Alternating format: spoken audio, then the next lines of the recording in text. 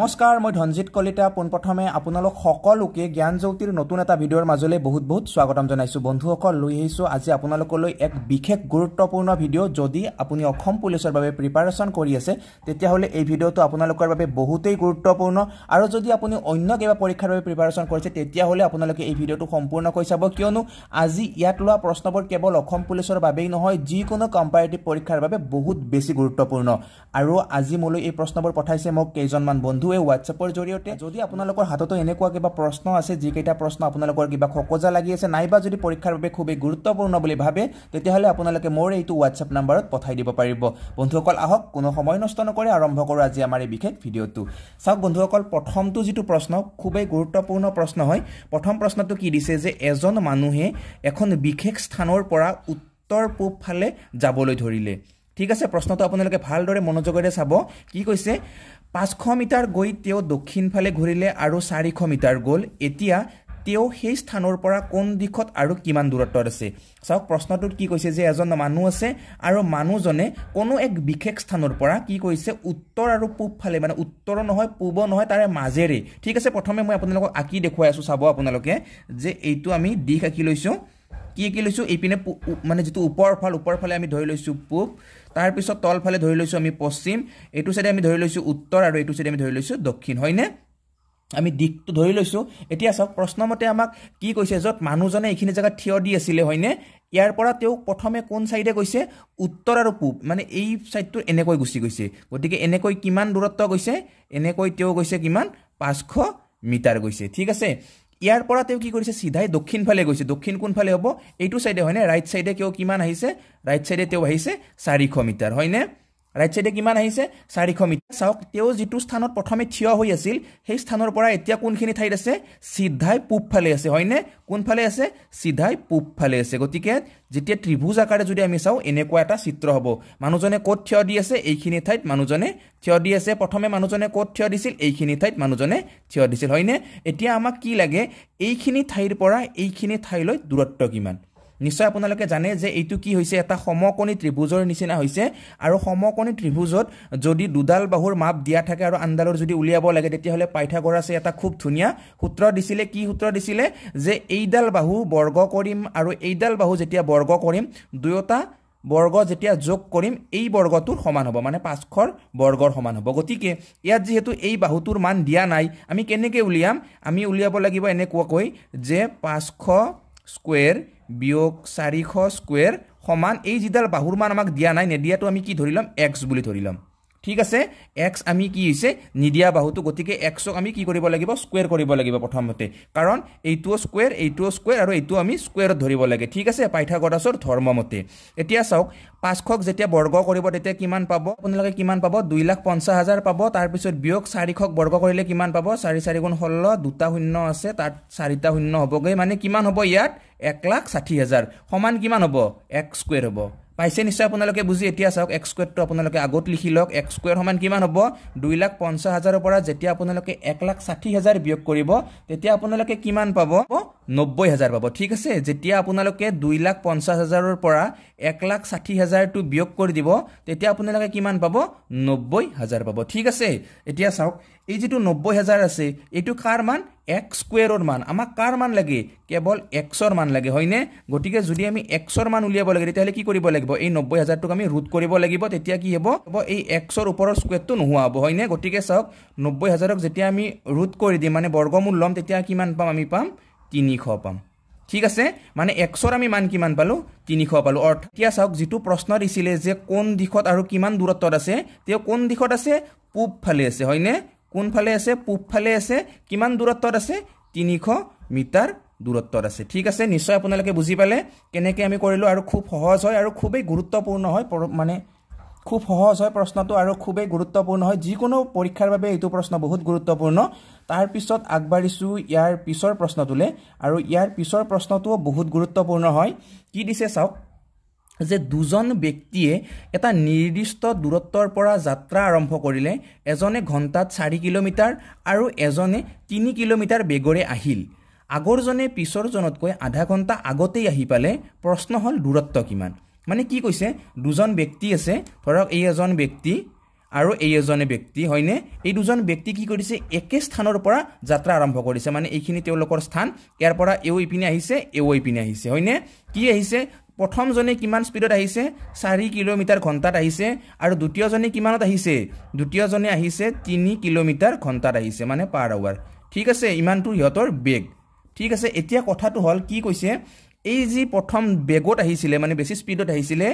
এও মানে পিছৰ জনতকৈ আধা ঘণ্টা আগতে আহি পাইছে মানে 30 মিনিট আগতে আহি পাইছে এতিয়া দূৰত্ব কিমান হ'ব গতিকে এইটো আপোনালোকক মই এটা শৰ্ট ট্ৰিক্স দেখুৱাই আছো শৰ্ট ট্ৰিক্সৰ দ্বাৰা আপোনালোকে কৰিব যে ধৰা হল আপোনালোকে প্ৰথমে ধৰি ল'ব যে দূৰত্ব কিমান দূৰত্ব আপোনালোকে ধৰি লওক x মানে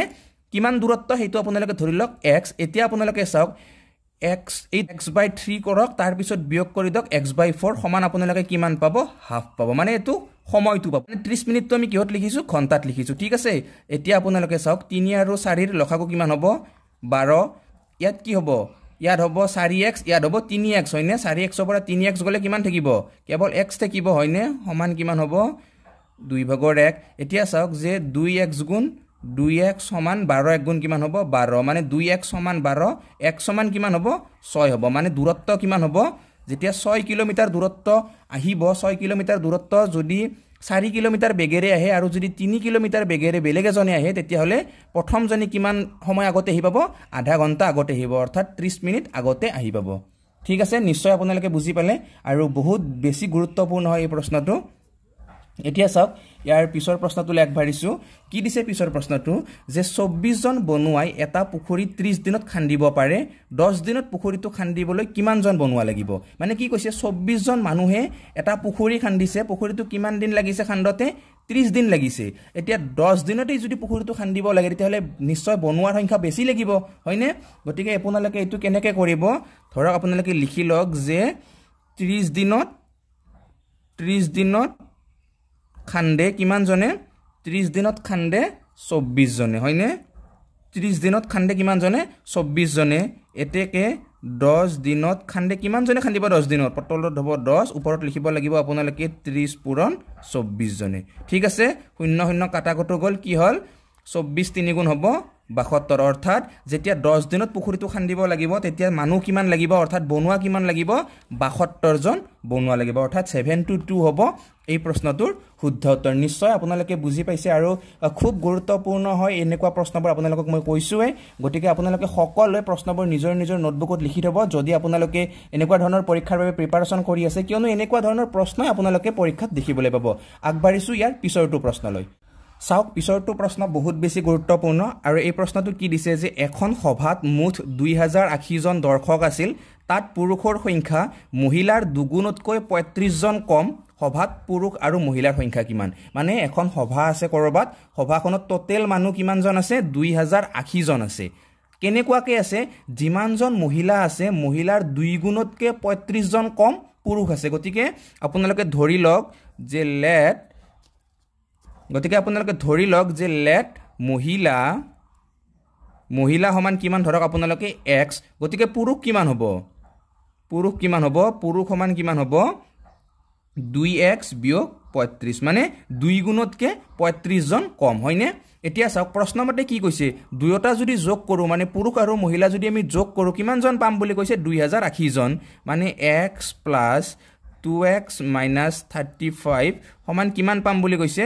2080 জন হয়নে এতিয়া চাওক এই যেটো x আৰু এইটো 2x যোগ কৰিলে কিমান পাম আমি 3x পাম হয়নে সমান এই 35 টো এইপিনে কি আছে বিয়োগ আছে সেইপিনে গলে কি হ'ব যোগ হ'ব হয়নে মানে 2080 ৰ লগত যেতিয়া আপোনালোকে 35 যোগ কৰিব তেতিয়া আপোনালোকে কিমান পাব তেতিয়া আপোনালোকে কিমান পাব 2115 পাব মানে 3x সমান আমি কিমান পালো 2115 গতিকে x সমান কিমান হ'ব এইটুক মানে 2115 টুক 3 ৰে আপোনালোকে হৰণ কৰিব লাগিব কিমান বাৰ যাব হৰণ কৰিলে 705 বাৰ যাব মানে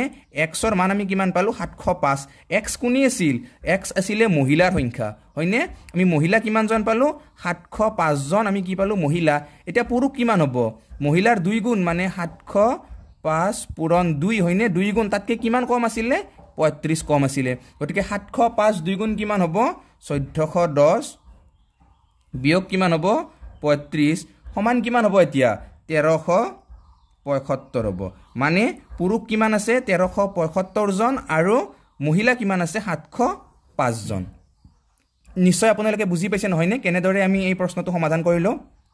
খুবেই গুৰুত্বপূৰ্ণ হয় এই প্ৰশ্নটো আৰু ইয়াৰ পিছত এটা প্ৰশ্ন এই প্ৰশ্নটো বহুত বেছি গুৰুত্বপূৰ্ণ হয় পিছৰ প্ৰশ্নটো একচুয়ালি এডভান্স মেথছত পৰি যায় এটো অকনমান টাফ কোৱেশ্চন প্ৰশ্নটো কি দিছে যে 10 বছৰ আগত বাপেকৰ বয়স পুতেকৰ বয়সৰ 7 গুণ আছিল 2 বছৰ পাছত বাপেকৰ বয়সৰ 2 গুণ পুতেকৰ 5 গুণৰ সমান তেওঁলোকৰ বৰ্তমান বয়স কিমান আৰু এই প্ৰশ্নটো মোলৈ এজন বন্ধুৱে WhatsAppৰ জৰিয়তে মেছেজ কৰি পঠাইছিলে গতিকে আজিৰ এই ভিডিওটো বহুত বিশেষ আৰু দীঘলীয়া নকৰো 10 মিনিট পাৰ হৈ গল নিশ্চয় আপোনালোকৰ আমনি লাগিছে গতিকে এই যেটো প্ৰশ্ন এই প্ৰশ্নটো আপোনালোকক মই ইয়াৰ পিছৰ ভিডিওৰ জৰিয়তে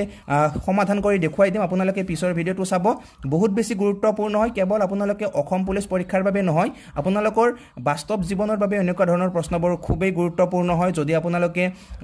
বেংকৰ এক্সাম দিব বিচাৰে বা এসএসসিৰ এক্সাম দিব বিচাৰে নতুবা আপোনালোকে যিকোনো এনেকুৱা টাফ পৰীক্ষা যদি দিব বিচাৰে তেতিয়া হলে এনেকুৱা ধৰণৰ পৰীক্ষাই আপোনালোকে পাব কাৰণ এই মেথছটো অকনমান বেলেগ ধৰণৰ গতিকে বন্ধুসকল আজি আপোনালোকক সকলোকে এৰিছো এই ভিডিওটো চাই আপোনালোকে কেনেকুৱা পালে আপোনালোকে জনাব নাপাহৰিব কোনটো প্ৰশ্ন আপোনালোকৰ আটাইতকৈ বেছি ভাল লাগিছে সেই কথাটো সকলোৱে কমেন্ট বক্সত কৰিব যদি কিবা নজনা নুবুজা কথা আছে তেতিয়া হলে আপোনালোকে কমেন্টত যে সকলো কথা জনাব পাৰিব গতিকে বন্ধুসকল আজিলে সকলোকে এৰিছো লগ পাম অহাকালি পুনৰ অন্য এটা নতুন ভিডিওৰ সৈতে তেতিয়া হলে বাই বাই জয় আই অসম